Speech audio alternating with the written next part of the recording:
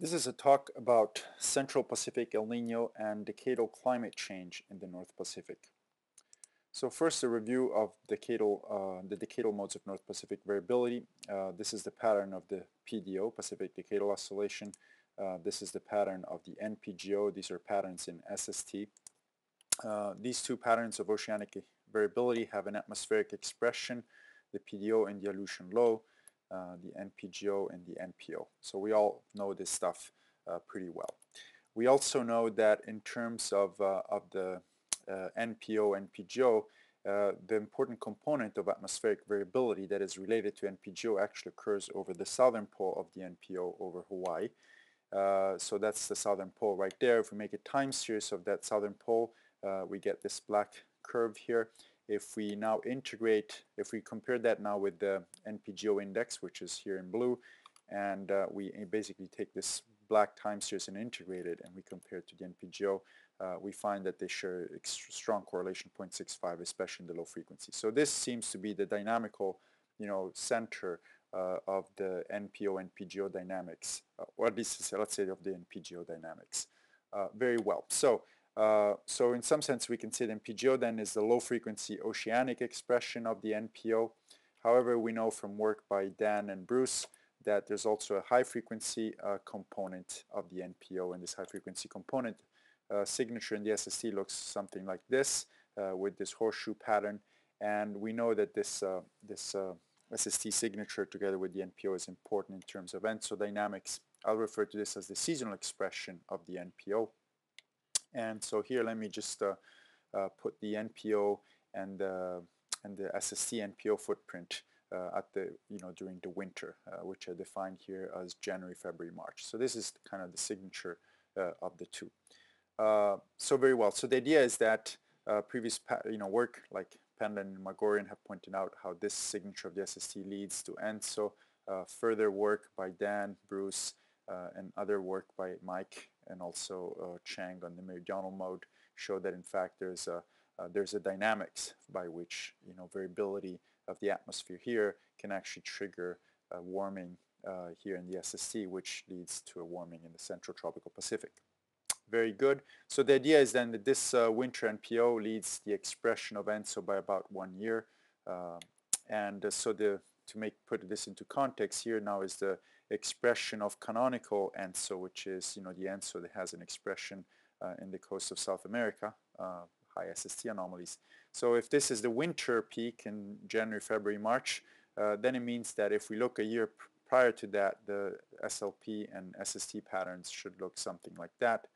We can test this by just taking an index of the canonical ENSO like Niño 3 and do correlations, lead correlations with sea surface temperature and sea level pressure. If we do that, these are the two patterns that emerge that are leading the canonical ENSO, and you can see that there's a fair bit of correspondence between these patterns and the NPO pattern with the dark blue pole over Hawaii and the SST signature here.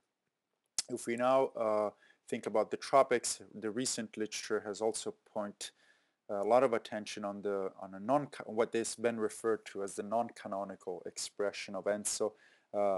It is different from the canonical expression that it doesn't have a peak or a maximum loading in the close to the South American coast, but it's more displaced towards the central or western tropical Pacific. So this is what it looks like. And this type of expression of Central Pacific warming has been connected to hurricanes activity, storm tracks. There's the hurricanes papers, the Webster in Science, and more recently actually also connected to climate change by the Nature paper, September 2009 by Yi et al. So the issue is, how about this particular expression of ENSO? Does it also have a precursor pattern? And yes, it does. And it looks a lot similar to the NPO expression, as you can see. So this is now the precursor patterns for the non-canonical ENSO. And this also makes sense because in the footprinting mechanism or meridional mode, what you have is that the NPO southern pole variability triggers the SST anomaly, which propagates in the Central Pacific warming. So really one way to think of this is that when you have that Central Pacific warming, sometimes it stays there, like the non-canonical ENSO. Sometimes it favors full-blown ENSO type variability that moves the anomaly in the coast of South America. So it makes sense that you would expect that, this NPO pattern leads both types of ENSO variability. So let's focus on the southern pole of the NPO here, and let's ask which dynamics control the NPO variability, and if the NPO southern pole variability is actually independent of the tropics.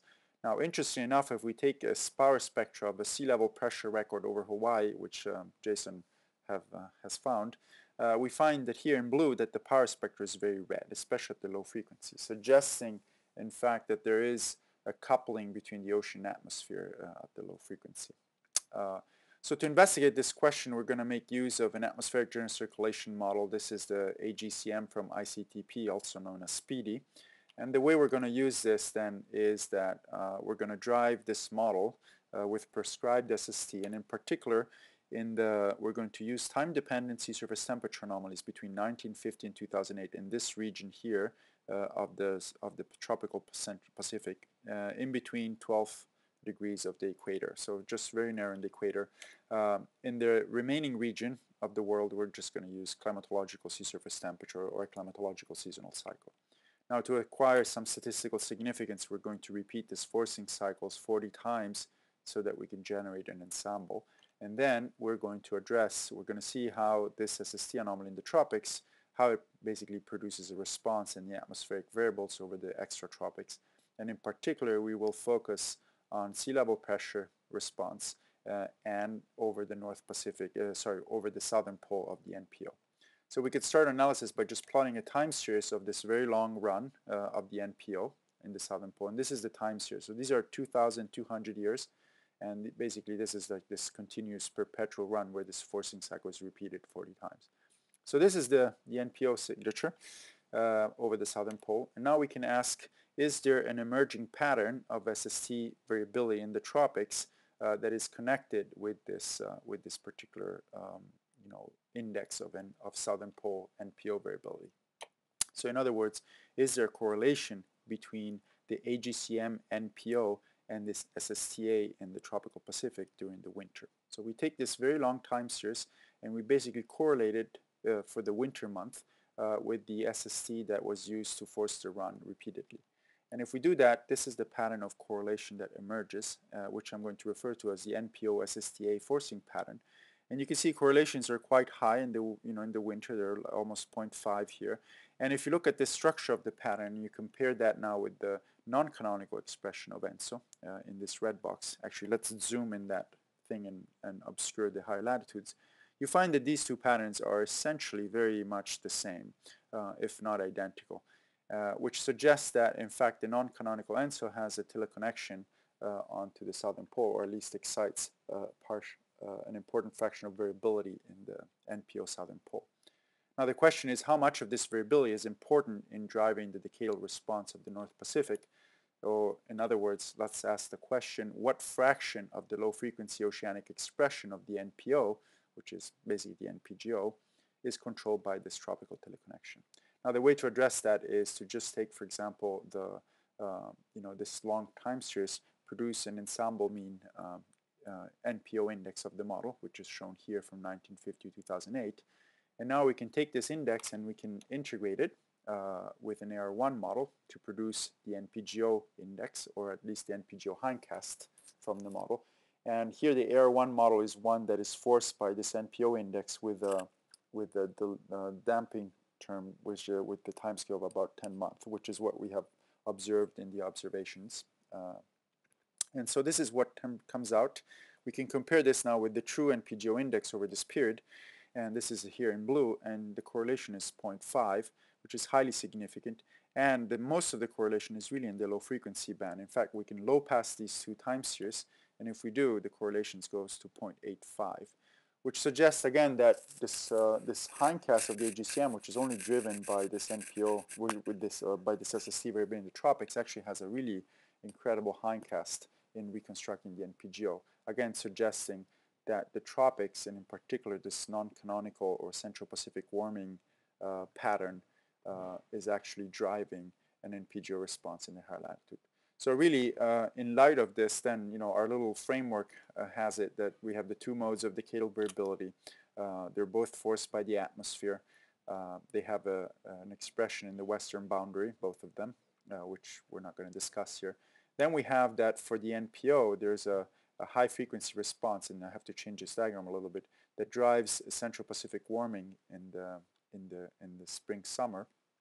And this one can favor the ENSO condition by weakening the Walker cell, as we know. And if this is the case, then we have a teleconnection back to the Aleutian low NPGO through the so-called atmospheric bridge, and other people have also linked it to ENSO.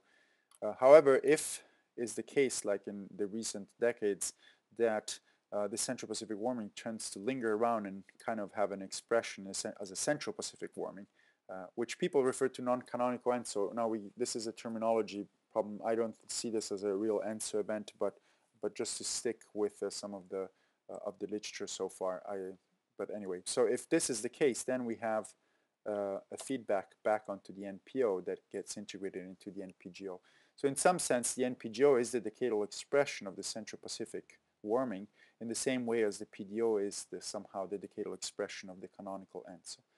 There's also another interesting aspect of this wheel here, that is that if the Central Pacific warming does project, since the Central Pacific warming does project on NPO, and NPO we know can actually trigger again Central Pacific warming, it turns out that the sign of this circle is actually such that this becomes a positive feedback. So winter Central Pacific warming can trigger a positive phase of the southern pole of the NPO, which means a low over Hawaii, which in turns could, again, through the seasonal footprinting mechanism, lead to Central Pacific warming in the following winter. And so this could produce a positive feedback. So this is kind of the evidence that I've collected so far that I wish to discuss, in terms of the paper. Thank you.